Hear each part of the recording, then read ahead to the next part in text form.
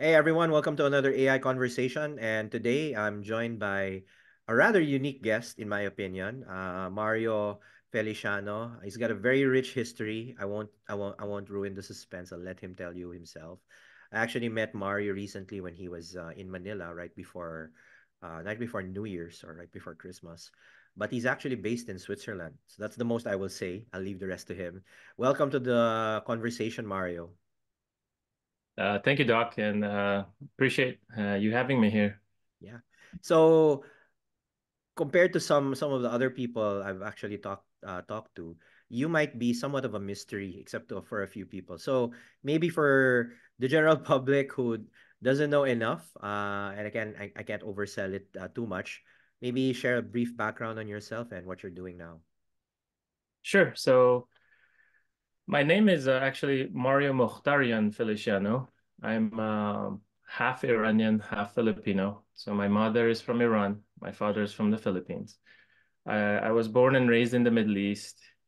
And for those of you who haven't grown up in the Middle East, it's a different culture, different uh, set of principles and attitudes towards, let's say, our kababayans.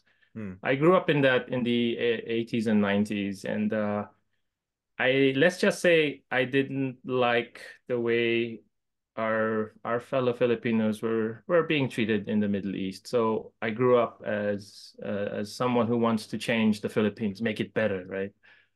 And my dad said, I asked my dad how. My dad said you can do two things: be a politician or be a military officer. So I chose to be a military officer. After high school, I went back, volunteered for the AFP. After a year in the PMA, I had the opportunity to also then study in the USMA and Hmm. served in the Philippine Army, a total of about 10 years. Um, I After that I got married, moved with my wife to Europe, and it was a tough time because let's just say not everyone wants to hire an infantry officer. Yeah. And that's where my journey in IT began. I did some IT work and a lot of GIS and innovative work for the Philippine Army when I was using open source information to help with resource allocations and all that. But coming to Switzerland, I had to learn business intelligence from scratch. And I guess that's where the perseverance from the military comes in, because in 1 week, I learned business intelligence, applied for a few trainee roles. And I guess if it's something I would like to share maybe with your audience is that, and I had this conversation with a friend a couple of years ago. I was a first lieutenant, senior first lieutenant, captain promotable. And, leaving the military and then starting from scratch was tough. And being from where you were, managing many men and people, resources and money, and being a trainee where your colleagues are all just fresh graduates, it's a big pill to swallow. But it's the things you have to do, right? In order you take one step back, but in the long run, it's two, three steps forward. So I did that. Did started as a business intelligence trainee, and naturally, because of my ability to informally lead and manage my teammates and encouraging them, hey, let's do this, let's move forward. I got to be a project manager. Then from there, I decided to take my MBA. I did a dual MBA, then had the chance to then be an IT director in a pharmaceutical company. And as part of that pharmaceutical company, I got a chance to also do my scholarship in data science. And I did that while working full time with four kids. I graduated early last year. So right now I'm a blockchain product director, helping integrate different pharmaceutical companies with blockchain solutions, and one of them is the electronic product information, and that's something I've been working on recently. A lot to say, but I tried to summarize it as short as I could, Doc. No, I mean, as far as bios go, that's probably off the beaten track, no? From uh, military to BI to data science and then now to pharma and then blockchain. That's a that's an amazing I mean, well, anyway, kudos to you, for making I've had the privilege of talking to a number of career shifters. I mean, career shifting is really kind of it's the quintessential situation for many people Mm, because especially now that we're in a transition period. I mean, everyone loves talking about, AI. I see it as third to fourth industrial revolution. So I think hmm. shifting is implicit. The rules are changing, the environment is changing, technologies are changing, and soon societal and legal and changes are imminent. And your career is an example of that. You were probably born like many of us in the third industrial revolution, but you're now finding yourself in the fourth. I mean, blockchain is a fourth industrial revolution technology. True. Okay. Um, I don't know if you mind if we dwell on that story for a moment, because I know you Sure. have a project that you want to talk about too. Just that I want to center on that period when you had to start from scratch, so to Mm. speak, and get into BI, which is in a way the gateway drug to analytics, the gateway drug to data science. Why BI of all things? Were there any other jobs? I guess the reason why I went with business intelligence, there were a few, but I guess it was the fact that it matched my educational background as an engineering manager Mm, coming from West Point. And in these kinds of you use data to help make decisions. And one of the key things is the idea of multi-criteria decision-making process, right? yeah. It's something you can use in procurement or in military decision-making process or even in business decisions. So the idea of using data to make decisions was a natural choice why I applied for that business intelligence trainee role. And the thing back then, it was about, I think, 11, 12 years ago, ClickView was one of them, right? Yeah. Um, and the beauty of this is, if there's a will, there is a way. If there's a tool out there that is relatively new, information is rampant, and Mm, it's more now than 11 years ago, especially with the massive online open, college mm-hmm. MOOCs, they call them Coursera, Udemy, edX. edX. Yeah. Yeah, back then it was just YouTube. Hmm. And Yeah. now you have all of these and you get a certification. And speaking of which, in the past 11 years, I did about 20 to 30 certifications as well. I think and going back to what you're saying, right? We're constantly changing and moving. I think this is where I guess something that is very important for everyone, especially in our domain in IT, should realize is that learning should be part of your day-to-day career. It should be. My son, 10 years old, is like, "Oh, Dad, I don't want to go to school." I was like, Daddy is still going to school right now. And the idea that learning should be a continuous practice, right? Because something new will always come. So that's why I guess to answer your question in summary, business intelligence was something that I guess interested me a lot because of the data-driven decision-making process. And yeah, you learn a lot of cool things you can do with dashboards, dynamic information, and it came naturally. Sorry, it was a long answer to a very simple question, but No, no, it was a very good one. In fact, I have a couple of things to branch out there. Um, Sometimes, and I wonder how you feel about this. There's this popular chart, I think by Gartner, mhm. which coined the term descriptive, diagnostic, predictive, and prescriptive analytics, right? Mm, And although I kind of know the point because as you move up that value chain, the difficulty gets worse, and but the value gets higher. But I feel also that descriptive analytics has been given such a bad light, like it feels so fundamental, and I think it also there's this implication that you have to do one before the other. mm. So in your case, did you feel that like before you get to predictive, yeah, you got to master dashboards first? That's a good question. Let me think about this. If I want to go to predictive and prescriptive, do I need to have a good, solid understanding of at least the basics descriptive? Um, I think it will help, um, because from my thoughts on this, and I don't want to sound cliche, that's why I'm trying to think of an original thought here. Um, I think you could skip it if you intuitively understand the data, but if you don't understand the data, it will really help you, right, to do some basic descriptive work. So like you can also explore the data because if I give you 10 rows and 10 columns and you look at it and you must be a number genius, you can probably already get that information in your head, do the averages, the means, the standard deviations, and just immediately start working with some models, right? Like, it doesn't make sense for 10 rows. But my point is, if not, then if going through those steps really helps, right? Like if you can graph it, bar chart, scattered chart, or any kind of like heat map or anything to help get some basic information from it, you may discover something about it that you couldn't have intuitively, right? Unless you're the domain expert of that data, right?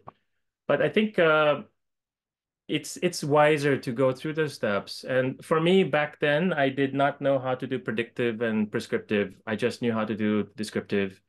And that's why, um, it was just getting the data, presenting it in such a way and form that could help the company make some basic decisions in the short term, right?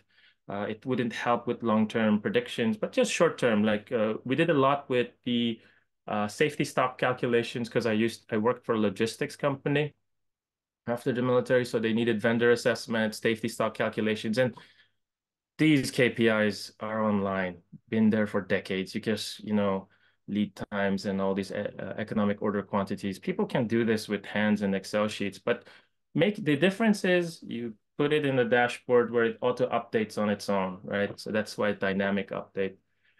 So yeah, to answer your question, I think it's better to follow the process. It helps you as an individual in the long run. And even today, I still find myself going to the basics of descriptive first before we start thinking about how to model and provide some sort of predictions.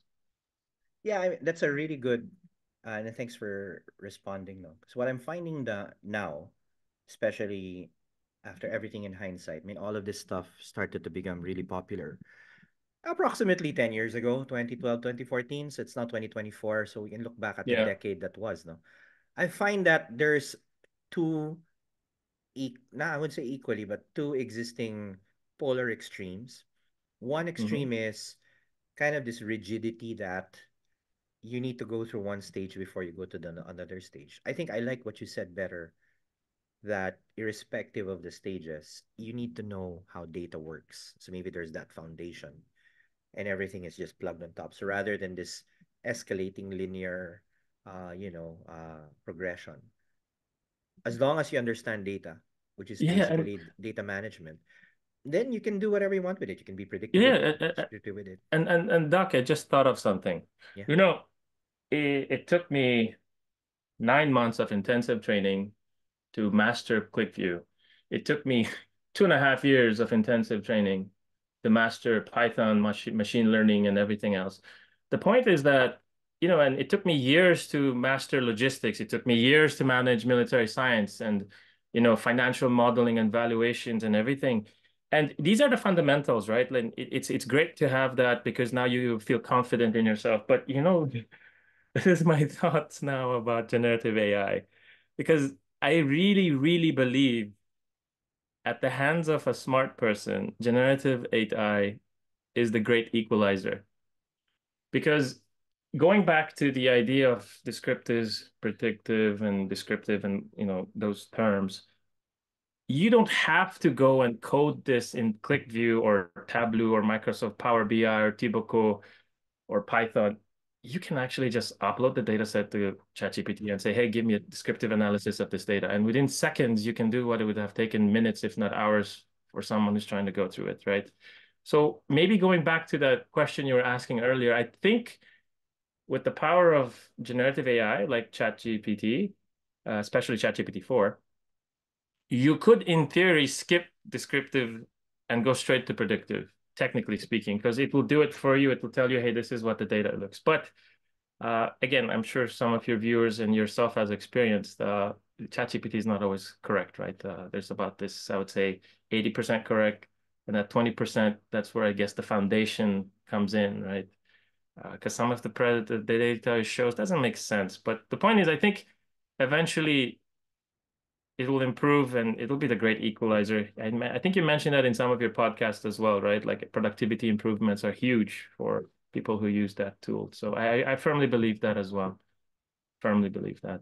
Yeah, Sorry, so back to you. no, no, that's exactly the opposite extreme, where one hand, Mm, some people are rigid about, oh, there's a, you know how how there's this meme where there's a guy going up a staircase and he skips three three rungs trying to go up, and so that's one perspective. The other perspective is, I think equally disconcerting is there are people who literally exactly what you said, jump directly into predictive modeling and yeah. I even know people who skipped Excel altogether, just went to Python and not realizing half of the stuff they're coding in Python is doable Look, with one click on a let's spreadsheet. be Yeah. let's be realistic here. My parents met in the 1970s. Hmm. Okay, my father was sent by the Philippine Navy to back then the Imperial Navy of Iran to teach electrical engineering to students in the Imperial Navy of Iran. And my mom was my dad's student. That's how they met. Hmm. My mom was learning Morse code in the 60s and 70s. Okay. And you could argue that, hey, you need to understand the basics of Morse code so that you will then understand the fundamentals of communication, blah, blah, blah, blah. But we're at the point in time that Morse code is just antique. Yeah. You could, in theory, and there are many multiple examples of this in history, right? I don't even know how true it is where, someone asked Einstein, do you remember that number? And Einstein said, no, I just look at it in the phone book. My point is that if we could free up our brain to do other more complex things, because there are tools and technologies that does the basic fundamentals for us, why don't we use that as an opportunity to do something even more creative and better than the basics Excel sheets and the descriptives? So I see both sides, right? Yeah. But I think if we look at it historically, it's always the ones that use technologies to then think of something new and better are Hmm. the ones that progress, right? Yeah, I mean Anyway, just the main no, I totally agree. The main theme of the industrial revolutions, there's actually several, is how technology made, societal yeah, growth possible. If we didn't have the steam engine, colonization wouldn't have happened as quickly as it did. If we didn't have, electricity, the colonies wouldn't have rebelled yeah, because you had the, electricity, the printing press. If we didn't have the Cold War, we wouldn't have the internet. So I mean, true. these are interesting parallels. Kaya nga I feel na every time you have a technological revolution, there's always a political revolution. They go hand in hand. And you know what they all have in common, I think? I think what they all have in common is economics. Mm. I think in the end, it's all about economics. If it's more economically efficient, faster, better to use a new tool, Yeah. economics will always win.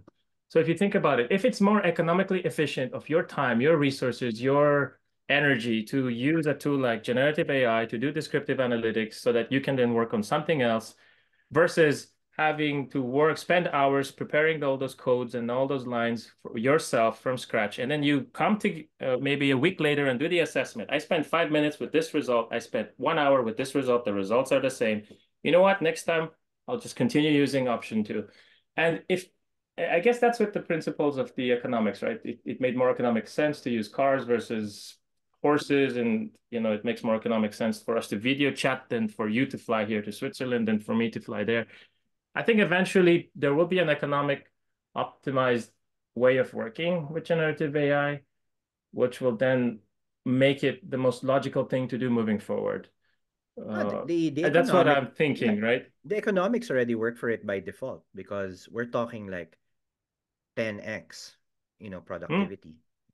that's true. 'Di ba? Parang things that took an hour can happen in minutes.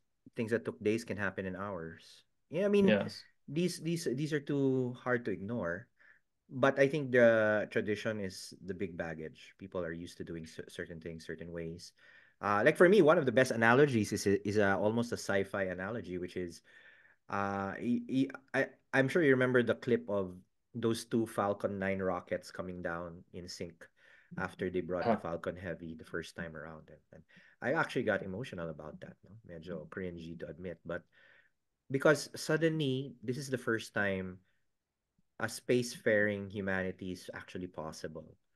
You know, yeah, up until that point, we were throwing away rockets every time we launched it. And for me, the true. takeaway was there's no way in hell a human can do that. Like pilot rockets back down to a perfect touch landing, you would be losing the rocket. So in my simplified understanding, we need artificial intelligence to drive these rockets to enable us Mm. to become spacefaring. And you talk about economics. At some point in time, we're going to be mining the moon. We're going to be mining asteroids. You know, a single asteroid probably has more GDP than the entire GDP of our current planet. You know, just Yeah. bring an asteroid of diamonds back here and see what happens. You know, parang so I feel that that's the hyper economy Mhm. type 1 civilization or type 0 civilization. We're maximizing the planet and nearby heavenly bodies. These things are impossible without AI, are impossible without technology. So if you True. bring that's medyo sci-fi, that's probably fifth industrial revolution. Bring it back to today, it's the same quantum leap. Like I liken generative AI to, I don't know if you remember WordStar. Do you remember WordStar? WordStar was one of the first word processors.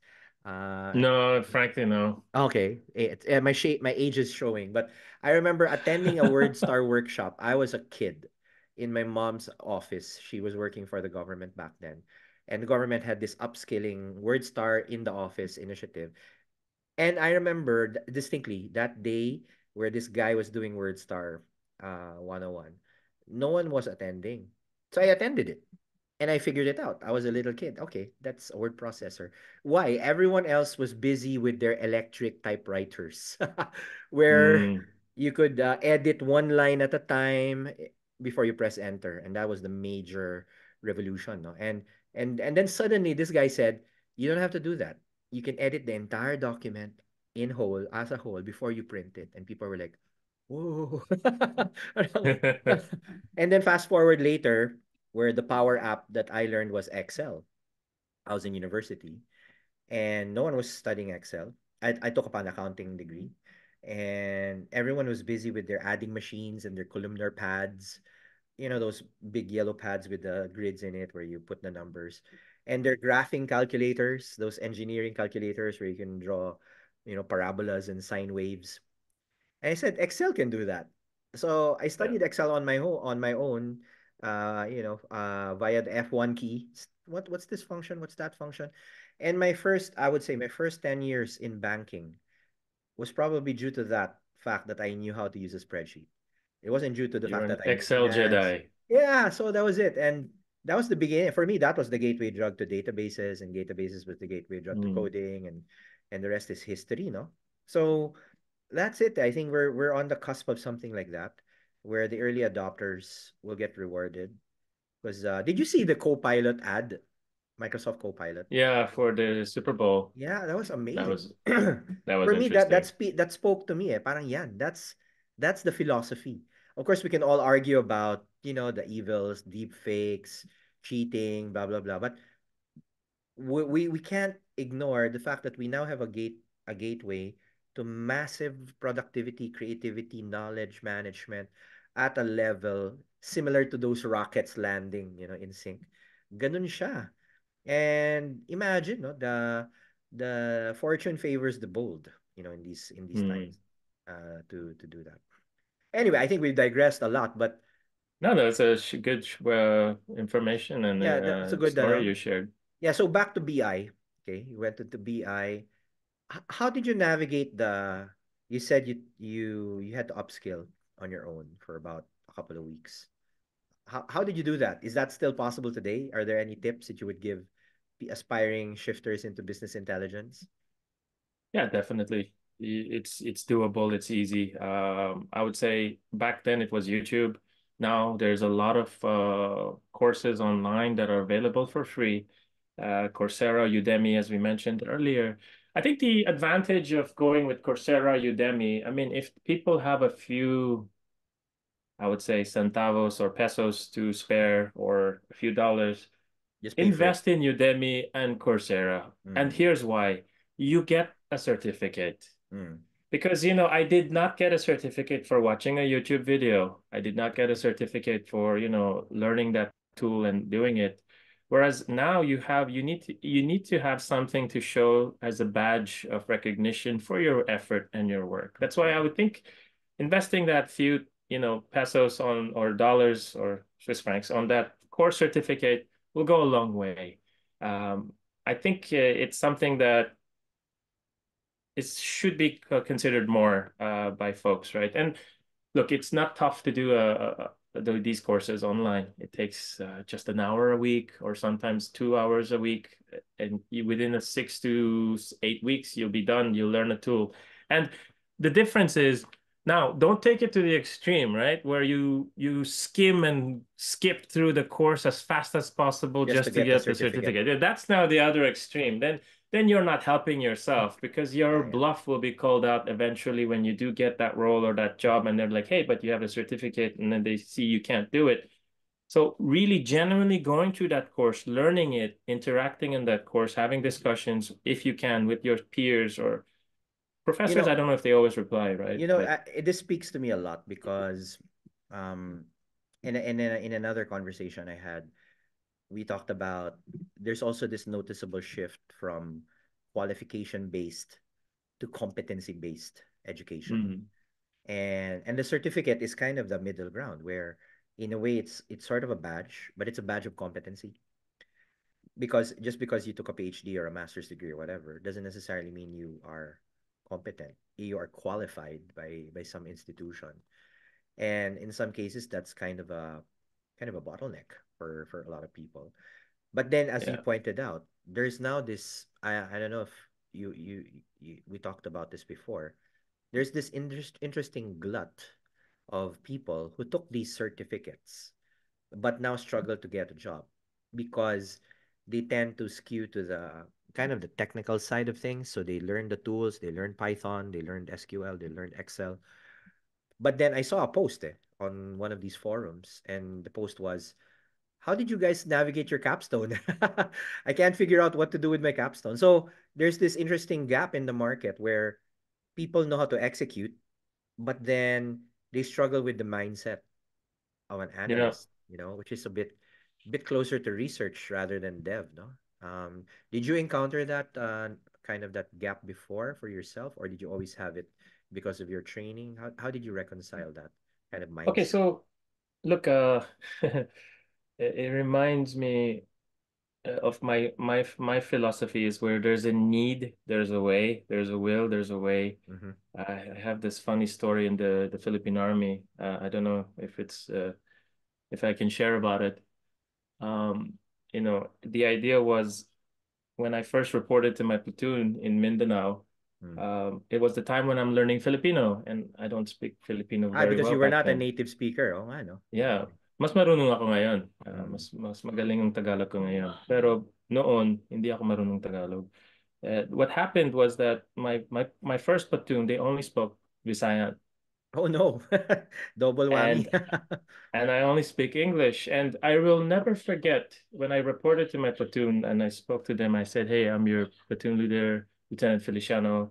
Uh, and they said, "Thank you, sir." And then the next day, a guy comes to me and he said, "Sir, paalam, go wash ako." And I was like thinking, why is he asking me if he wants to go wash? I was like, okay, fine. If you want to go wash, go wash. Salamat, sir. He goes.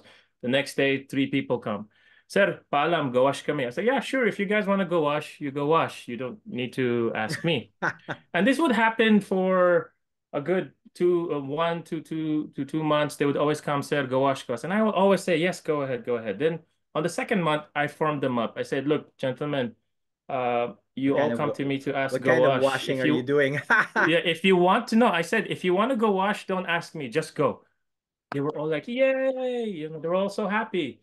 And but they would still come to me and paalam, gawash, gawash. So then I remember I asked back then First Lieutenant Clavel, hey sir, why do the troops keep asking me to go wash? I was like, Because you're the platoon leader. I said, it's yes, but why do I care if they want to do their laundries? And Bisaya and he started for laughing. to leave, right? Gawas. Yes, and that's where he was like, look, gawash means actually labas. It's like, Mm. oh wow, I didn't know that. And then I'll never forget his reaction. He's like, oh, kaya pala. Anyway, the point is I formed them up and I said, look, starting today, bawal ang Visayan, bawal ang English, Taglish tayo. And diyan ako magtuto yung Tagalog ko because Mm. there was a necessity. To communicate. Kasi we needed to communicate. So the reason I say that story is because going back to your question Mhm. about how did I experience it, I did not know anything about logistics. I did not know anything about the data science or business intelligence, but there was a need for it. Yes. And when there is a need, you push yourself to make sure that gets To, done. to So I to had learn I it. had Yeah. a need to learn business intelligence, so I learned it, right? And I got this course and I got it. I had a need to learn logistics and warehouse management systems, so I took the online training while doing my job on the side, learning these so that I could do the next big thing. Um, and this is where I think the courses that people should take should be something that not if they're not passionate about it, but at least something that would be the job that you need really needs that kind of skill, Yeah. right? Yeah. So you won't end up in a situation of you're upskilling for a skill that you will end up never using.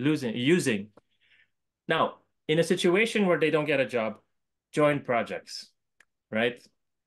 And this is the other thing.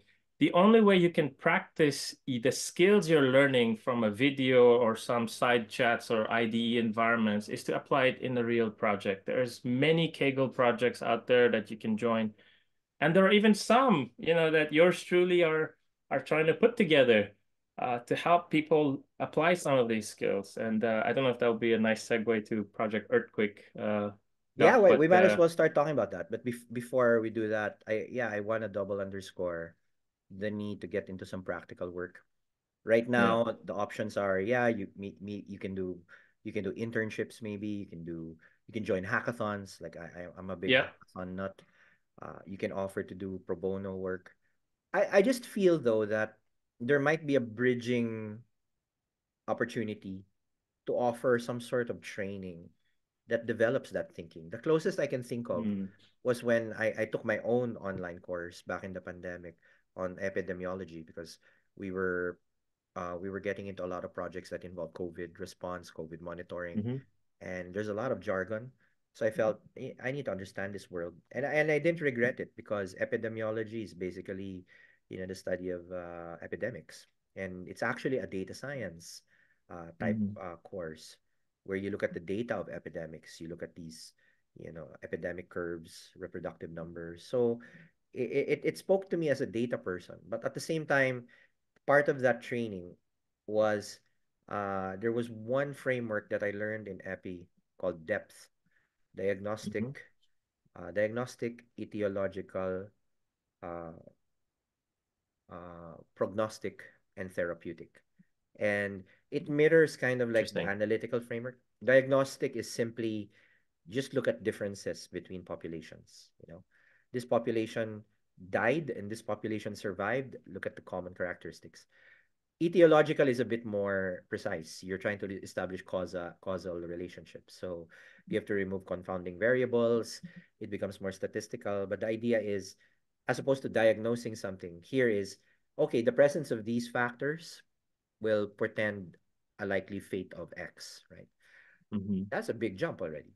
Then you have prognostics. Prognostics is pretty much tracking the progression of a disease. So we would call it forecasting in analytics land, but that in a way it's forecasting but for diseases. So not only are you potentially looking at factors, but you're looking at certain factors speed up a condition, certain factors slow it down, certain factors stop it. So there's a time element, a time series element to it. They call it longitudinal element. And then the I think that the pinnacle is therapeutic. This is where Mm. randomized controlled trials come in, where you're literally intervening in an epidemic and testing which interventions actually work.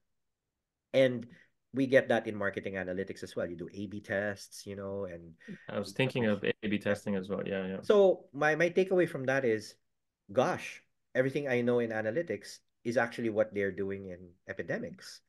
So back to your point about if you understand how data works, you can attack any problem.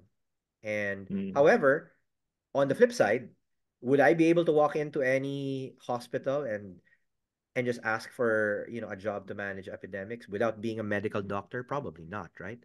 But that yeah. was a unique opportunity because we were working with WHO, we were working with UNICEF, and they had no data people, at least not locally. They had very few pool of experts to tap. So that's how we found a niche.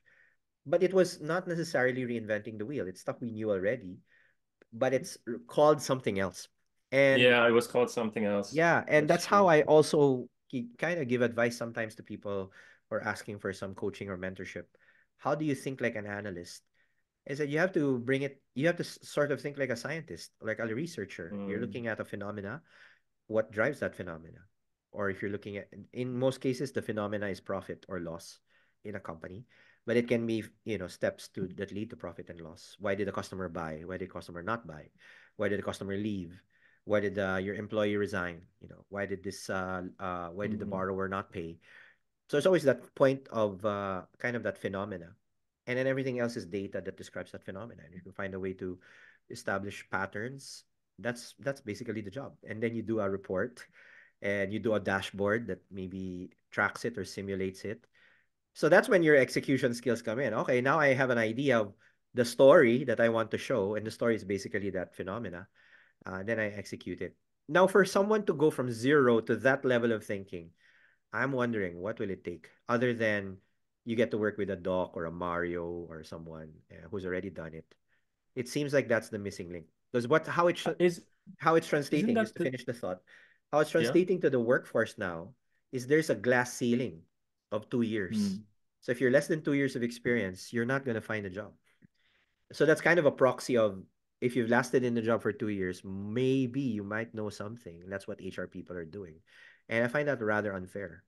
But right now, what's the solution? Just sharing the concept. No, no, it's a good way to see it. And I was thinking, isn't that the purpose of statistics classes, right? Mm, When I took my master's in data science, we had at least two of those courses. One was statistics, and the other one was research and analysis, right? Going yeah. through the step-by-step research process of collecting data and all that. So I think that is the advantage that many people should think about, perhaps, is that maybe the statistics classes that they've been taking was the basis of the data expertise that they needed, right? Mm. But I think it's an interesting point you bring that. I mean, this is something I'm not aware, especially in the area that you really do need 2 years, huh, before they give you a break. Yeah, so it's kind of a chicken That's egg. interesting. You need you, Mm. you need to get a break to get to 2 years, but they won't give you the break if you don't have 2 years. So it's Reminds me of really, nursing. They yeah, need like experience exactly, first before, exactly. right? So what happens in nursing? It's even worse. A highly in demand profession is paid so low up until a point, which then encourages more and more nurses to leave and find fortune elsewhere. And that worsens the healthcare, problem Do, back home. do you think this is a challenge just for the Philippines or global? I think I don't know enough, but it could be a phenomena that haunts, job markets anywhere. Mm. It's just probably particularly pronounced in the Philippines for certain occupations. And I'm wondering if the same thing is happening to data science now or data analytics now because of that glass ceiling. So what happens now is either people take remote work if they can find it or work in a BPO, which is probably a good idea, or try to look for work abroad. Unless you already happen to have the 2 years of experience and then it gets really sticky. Mm. It feels weird. So I feel that maybe the bottleneck is really if 2 years represents thinking like an analyst, is there another way we can bridge it via some sort of structure? maybe I'm le- just thinking out loud, right? I'm thinking maybe the universities where these individuals graduate or the institutions where they get their certifications should probably play a role. yeah, I'm thinking, right? probably. Yeah. Because like example, when I finished I studied in three American schools, Oh, and it wasn't they Michigan all the whole time? Ah, because of your no. West Point was the first and you had another one and the I MBA. went West Point, Rochester University, and also Michigan. Yeah. I guess the thing that I found common in all of them is that as soon as you graduate, you get contacted by uh, Headhunters. job, yeah, job placement headhunters who have partnered with the school, Yeah. right? They have partnered with the school, and I know it's not something that may be feasible for, let's say, the Philippines, right? Because not all the universities have the resources to do that. But I think, if the universities or the colleges take the initiative to at least reach out to some of these industries and tell them that, hey, you know, and I don't know, some basic memorandum of agreement, it might be able to do two things, right? One, encourage more talent to join their institution. Two, uh, give these SMEs, startups, medium-sized companies, or whatever in the Philippines, especially in the far-flung areas of Mindanao, Visayas, they need these kinds of folks, right?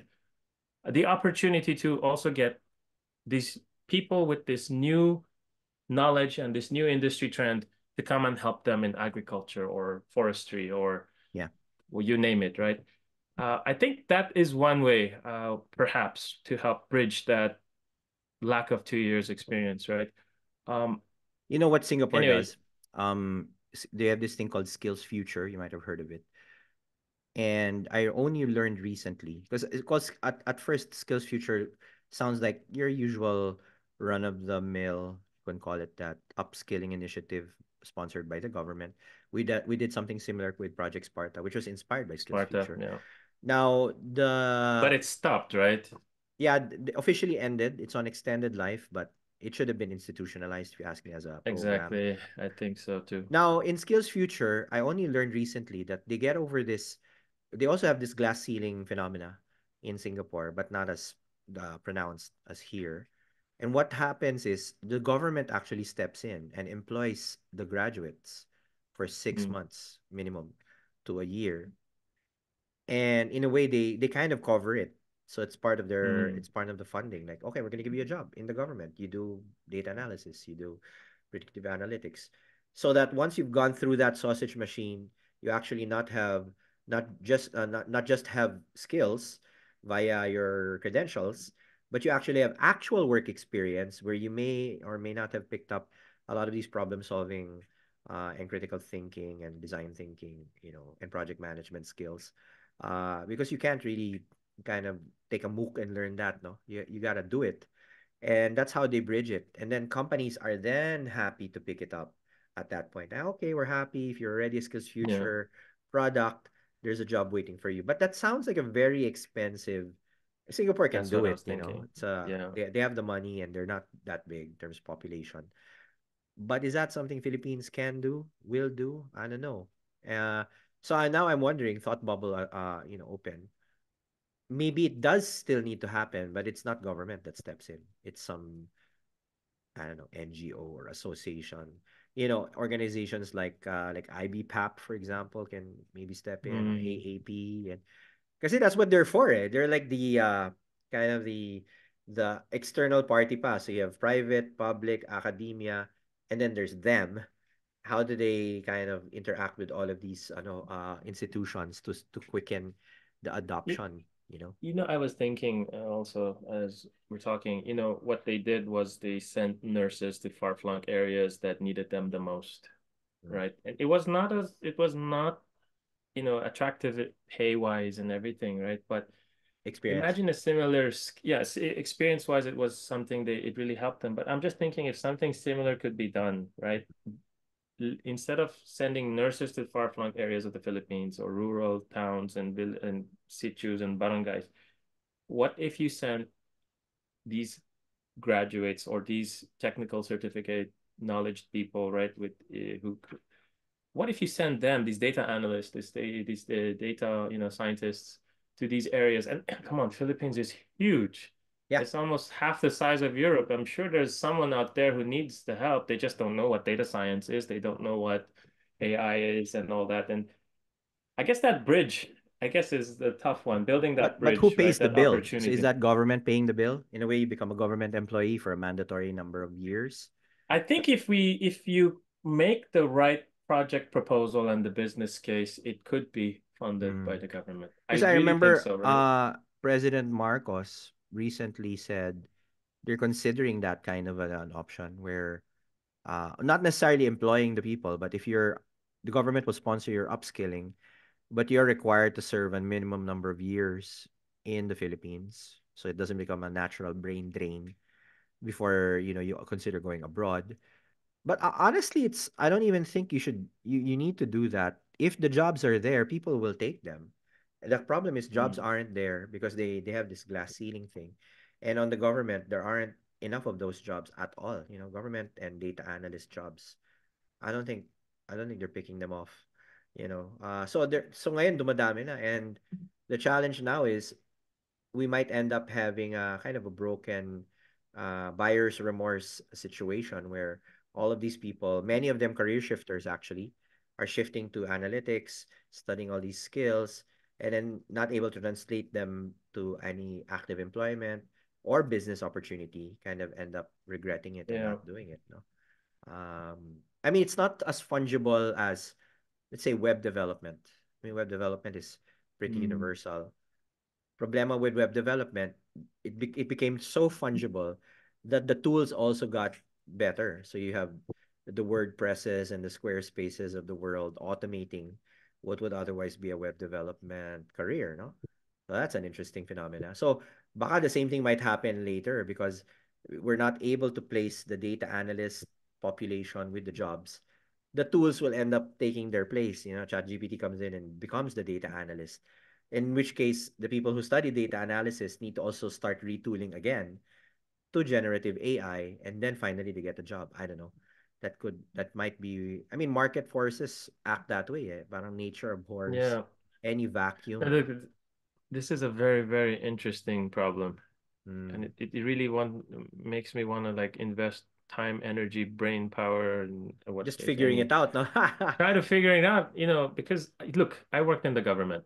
Mm-hmm. Um, it has its downsides and upsides, but a right project proposal with the right networks can do things, Can right? go far. Okay. It can really go far, right? And I think the example was the Project Spartan, right? And unfortunately, it was not institutionalized, right? But Yeah. but Yeah. it is possible. And look, I refuse to believe that we don't have funding in the government. We No, have, we have money. Money right? is We flowing. have. We just need the right proposal, the right business case, uh, and it can happen, right? So Mm. I guess if people want to spend time and energy thinking of a problem or think of how to write project proposals and go to a golf game or a coffee shop, meet that, As I a don't know, matter of fact, congressman or senator to talking help about sponsor. talking about proposals, and we should segue quickly to your project right after this, by the way. But Okay. so we worked a lot with DOST, in the Sparta thing, and we continue to kind of keep in touch. And they said there's two problems happening right now. Number one, the queue for new proposals is backed up almost 2 years. So you submit something now, your funding window is 2026. That's one problem. The other Okay. problem is they're still, despite that long queue, under quota in terms of disbursing funds. So there's an inherent Hmm. inefficiency already, but they're not spending enough. And the other problem on that front is the general lack of quality proposals. People don't know how to write a proposal of what is otherwise a decent project. I've been on those tech. I've been invited to be a technical panel on to judge some of these proposals. And yeah, I would agree. Some of them are in horrible shape. They're not clearly articulated. You don't know what they're trying to achieve. There's not enough. Like these are the common uh attributes. You don't know what they're trying to achieve. They only talk about technology. They don't talk about risks. They don't talk about outcomes. And they'll throw words like AI and machine learning around, but not elaborate exactly what you mean by AI and machine learning. But you kind of know when you meet the proponent that they know what they're trying to do. So there's this gap of, but you're not able to put it into a decent document that, a funder will see. I want to fund this, cost and benefit analysis, etc. Which is for me tragic. It seems like such a low hanging fruit that's not addressed. So my immediate instinct after running through several of these gauntlets, I used to do that a lot, especially in 2021, 2022, is why don't we just start teaching people how to write proposals, assuming that Hmm. that's the gap, a proposal writing 101 webinar, something like that. That's what I mean about maybe there is a life hack. And in the same manner, the whole data analyst glut population, maybe there is a webinar we can do about, okay, how do you think like an analyst? How should you think before you even bring technology on the table? It's the art of asking the right questions. It's the art of formulating the proper problem statement, something along those lines, right? Yeah. No, I Anyways, mean, look, yeah, go ahead. this is, I think, a perfect segue because I like one-page project proposals. Hmm. And this was basically what we did for a volunteer project. We call it Project Earthquake, if it's all right to Yeah, maybe yeah. Let's quickly talk talk about that about now. I that. was gonna say let's segue into it. So tell us about Okay, so Project Earthquake. I'm gonna share my screen, and I don't know if it's gonna work. Yeah, go ahead. Hopefully it I can does. see it. So you see it. Okay, so basically in May of 2023, we sent out to basically the idea was there's this group right in Facebook where we it's called I think the Data Science Data Philippine Science Discussion Group, Philippines. right? Yeah, yeah. So in May of 2023, I just sent a very simple question. I asked, hey, is there anyone interested to work on a 7 to 9 man team to help, use data science to help predict earthquakes? In this post, I had almost 101 people who reacted. So it became something interesting that we started formalizing it. And then by June, we already had a team, right? We came up with at least 31 people who signed up who want to be part of it. We created a simple project proposal. Again, it's very basic to the point that the idea here was that, the background was we're in the Pacific Rim, highly seismic region. Our motivation was, can we have a group of volunteers, patriotic people, to come together, use our knowledge and expertise in artificial intelligence, machine learning to, do some sort of prediction. And this is, just as a segue, I personally like a one-page project proposal, like something like this, because in this one page, you answer the who, the where, the what, the when, the why In of one what we're go. trying to do in one go, right? And then if you need details, that's the time you can add it down in later on in the details, right? If you want to get more information. But this was our first draft of a project proposal, right? Like we are trying to see if we can harness the power of artificial intelligence. Why is this important? We want to help build community resilience. And then what is the scope? So you see, it's like already the what, why, where, what are the key questions, and then what is the proposal? So, we're going to propose a core team. We're going to try to define the processes, the technology. And then again, what's the benefits? This is where the business case or why is this important? And what's the doing nothing, continue with current system, process, technologies, policy. So yeah, this was just a draft idea, right? And then this is what we built on as a team. Um, I'm happy to say that we've been working together with the team for about 3 quarters now. Again, a group of volunteers, right? So we went from the planning phase, execution, and now we're in the data modeling phase at Sprint 15. Um, it's been a fun project because we're bringing in students, and I'll show you the composition of the team. But the idea here was that we went through the step-by-step processes of a simple project, right? Where we're trying to implement a hybrid agile waterfall methodology. We have a planning phase, the execution phase, and as you can see, data collection and data cleanup was a very, very work intensive time for us. And that's maybe one thing I wanted to share with the team and the folks on the call is that with any data science project, it's not just going in and doing data modeling right away. The data collection and scrapping and cleanup takes a lot of time, especially if you're working with a team of volunteers. And basically, this is basically the team we were able to bring together. And the reason why I'm showing this is because, like any team of volunteers, we agreed to commit about an hour of our time. I would say that from this original team, where we had the core team here, who are the people who would like to apply their expertise and knowledge, we had students and observers who are part of the team. We are also bringing in subject matter experts, and we tried to also partner with key stakeholders. Now, what happened 1 year later? 1 year later, out of the observers, probably only two are still there. Out of the core team, only four are still active.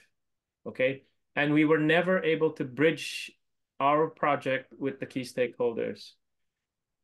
Despite this, we were able to achieve a significant milestone because together with the team, we had Rick, Cholo, and a few others. We were able to collect data from open source information. We were able to get data from Raspberry Shake. Who would have thought that Raspberry Shake could be something we could use? We got data from USGS.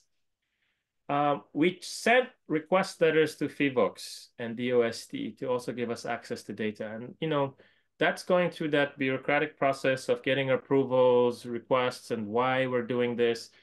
But the reason why I'm sharing this with you, Doc, and your audience is that you don't need money to run a project. Okay. You don't need a budget. It's great to have a budget. It's great to have the funding. It's great to have the support, but it doesn't stop you from trying to do something if you believe in what that vision and the output is of what you're trying to do. For us, we believe we're helping the Filipino people by working with our knowledge and expertise to help them be resilient, to save lives, to save resources. And despite lack of support and funding from any formal organization or government, we, the six core people who are still working on this, once every 2 weeks, we're meeting and we're working 1 hour a week. We're still persevering and moving forward because we believe in our motivation, right? We really believe that this will help the Filipino. So I guess this is also maybe an invitation to others who would like to be part of Project Earthquake, who would like to, who you have been or know someone who's been impacted by earthquakes in the Philippines. If you are interested in data science, would like to spend, and they have only 60 minutes, 1 hour a week to spare, reach out, join our group, help us, save lives by, working with us in Project Earthquake. I just wanted to share that. Again, it's a very simple proposal that we made, and I made the project proposal with additional details at the bottom, ways of working, methodologies, and all that in here, so that if anyone asks, we have this. We can share this proposal.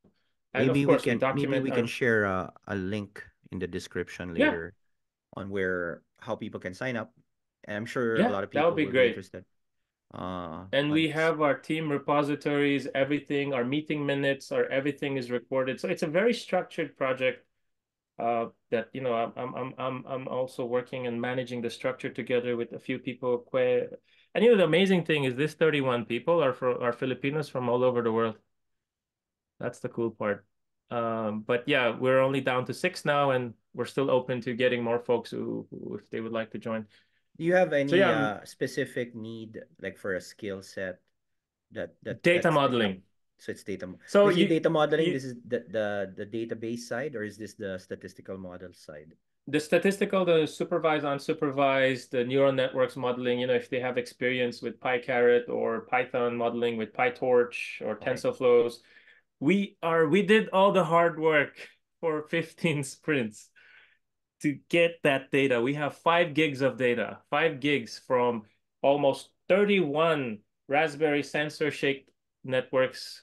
Yeah. We have data from USGS for the past 50 years. we've merged them. We've created already machine learning.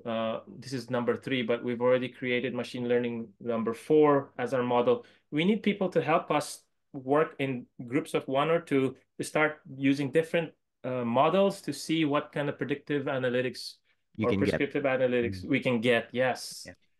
Yeah, I remember. And Maybe I'll send that to you after a call. We had someone do kind of a high level earthquake analysis for the Bangsamoro region. Um, okay. because we held a Bangsamoro data challenge. I'm sure he must have been using a similar data set. So I'll slip that to you. Maybe you can reach out to that guy. He's Okay. actually Thank you. he's actually an AI engineer, rather a rather good one. Okay. I just realized we're at the hour. It Yeah. goes by very fast. We have to save some for the next episode, as I always say.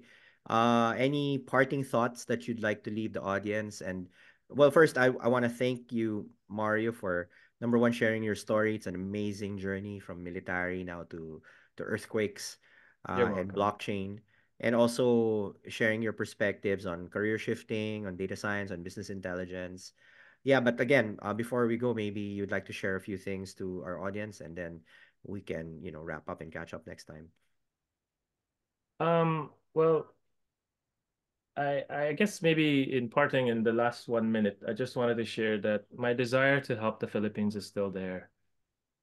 Even though I'm not doing it directly as a military officer or through politics, I'm trying to find other ways to do it. That's why I put up Project Earthquake because I believe it's one way to help. I've also set up a startup called Swiss Pine Tech, where I'm trying to help bridge Filipino talent with folks and customers here in Europe. Because I believe and I am very adamant and believe in the Filipino talent.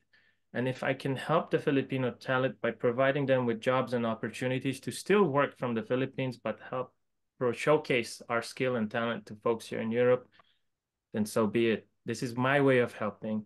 So that's why I did, again, Project Earthquake and my founding company that I started this year, Swiss Pine Tech, and would be happy if people would like to join me in that journey.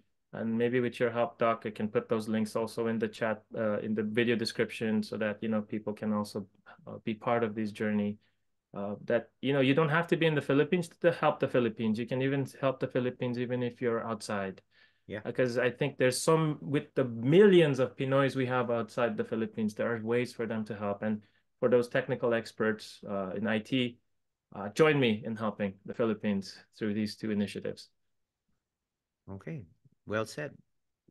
So yeah. So thanks, Mario, and hope to catch you again in another conversation. Thank you, Doc.